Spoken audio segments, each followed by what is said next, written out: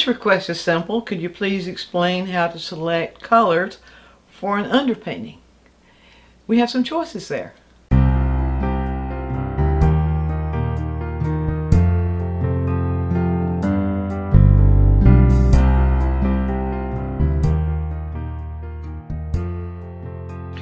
Sometimes people confuse the terms underpainting and undertoning.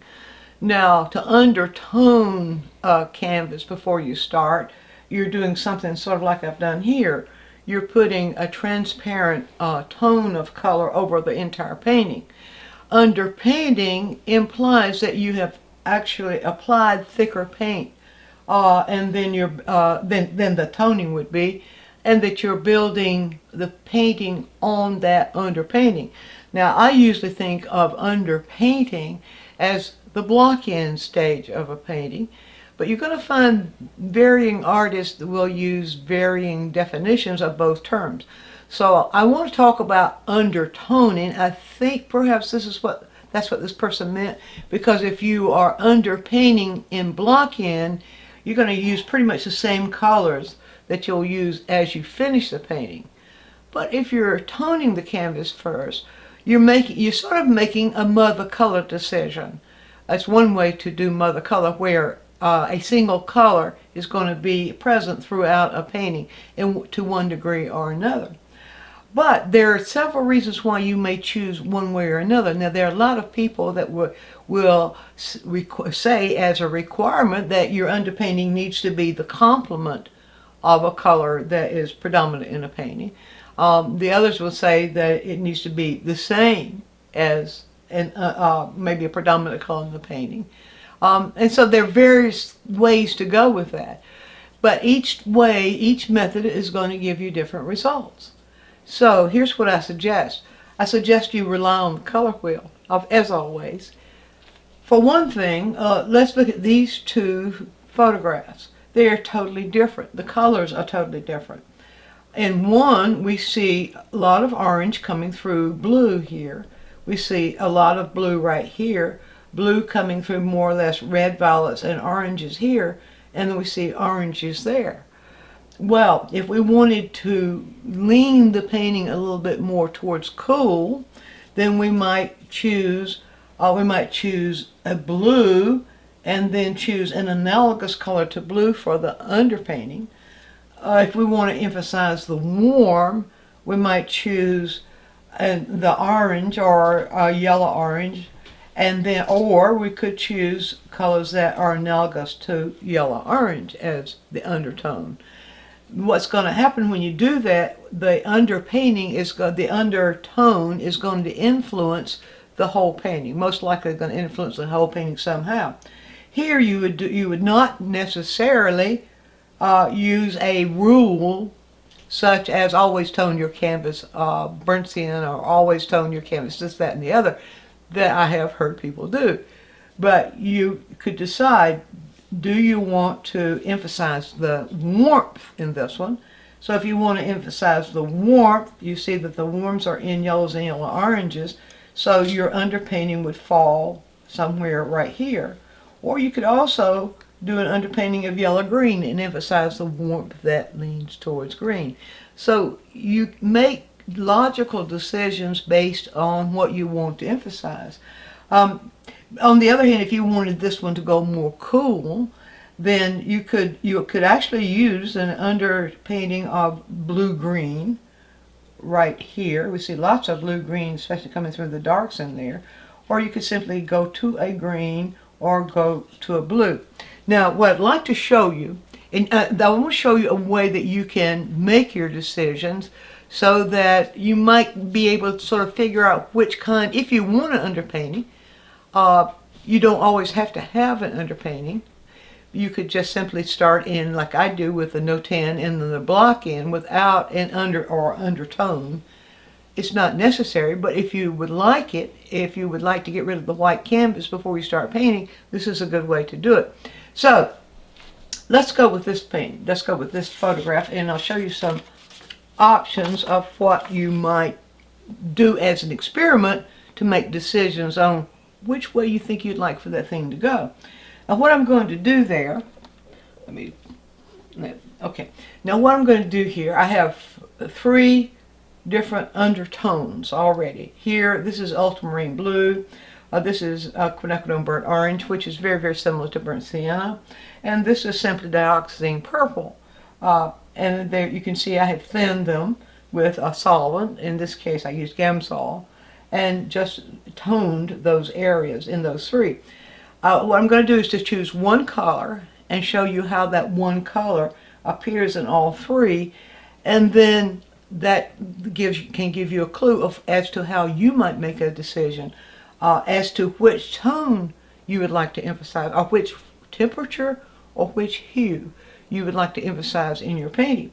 So just to do this verbatim, you could, or if you chose a blue, if you wanted it to lean more towards cool, even though there's lots of warm emphasized there, what I've got here, it's very, very simple, ultramarine blue and white. And I'm just going to use that combination to show you a comparison. So I'll get sort of a middle value of ultramarine blue, mixture of ultramarine blue and white, sort of A. Now, if I'm using ultramarine blue and white, say if you were to start in the sky, for example, actually I wouldn't use ultramarine blue and white for the sky. I'd add a little bit of viridian to the ultramarine blue, just lean it a little bit more towards what we're looking at there. But this is show you how to do an experiment. Now you see when I put that on, how it blends with that underpainting. I'll go a little bit darker, and you see the darker blends. Still, even though it's a darker value, it is still very, very cool, still blending with that. Now, if you put the warm color underneath it, then you're going to see quite a contrast, but you can allow the blue to come through the warm. I won't do that here. I want to show you just this comparison of this one color. All right, now I'm going to do that same thing to this one. Now this is a complement. This is the quinacridone burnt orange is a good complement for ultramarine blue. It is an orange, or leans a little bit more towards, in some cases, towards a little bit towards red orange. Okay, so I'm going to use the same. Now look, compare what's happening with the blue there and what happens with the blue there. You see how it's emphasized? But the orange is emphasized it, but if you pull it very lightly over it, you can let some of that orange pop through, and you can get that gray feeling that you feel in the sky right here.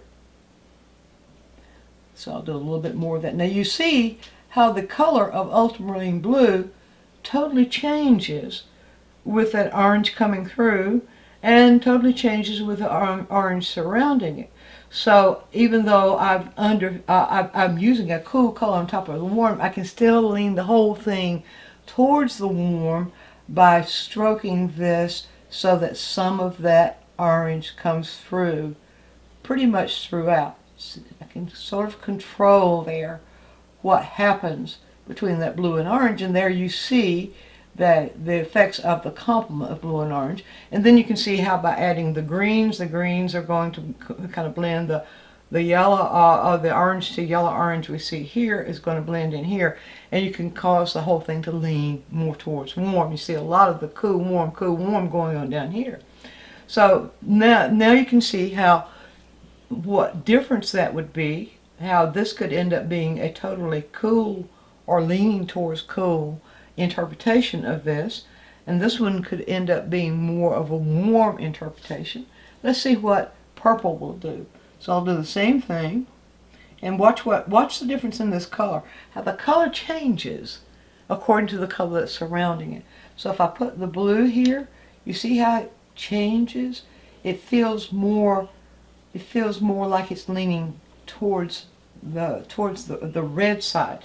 You see, it feels much, the blue actually begins to feel maybe a little bit warmer. It's a little difficult to tell with the purple surrounding it. And look at this blue. Let's get it a little bit darker in some areas just so that you see the comparison. And I really needed to put it a little bit darker there too so that you could see the comparison. I'll just do that now. All right, now, if you just focus on the blue, you see how different the blue is here. Same blue. But you see how different it feels here, and here, and here. And now with this blue, I can go a little bit, allow a little bit of that toned canvas to come through. You see how it changes to blue violet?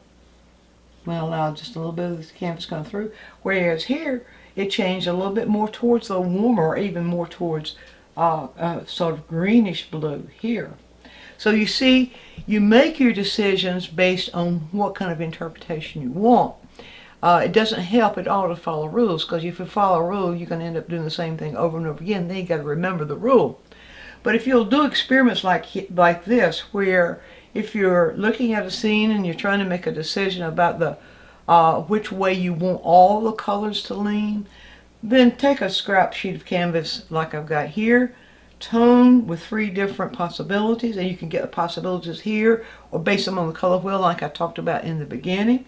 And I think you'll find it'd be very interesting to see how an undertone can affect the the interpretation of the entire painting. Be sure to view all of our quick tips. And while you're doing so, subscribe to the channel, click on the bell so you'll always get a notice when we produce a new quick tip, which is every week. And if you have a question, leave it in the comments section and we'll make a quick tip for you. Also, take a trip over to DianneMize.com where I have full-length lessons, downloads, DVDs, lots of other stuff there, some free stuff for you. And while you're there, you can subscribe to the newsletter, and that way you'll always be informed every time we do something new.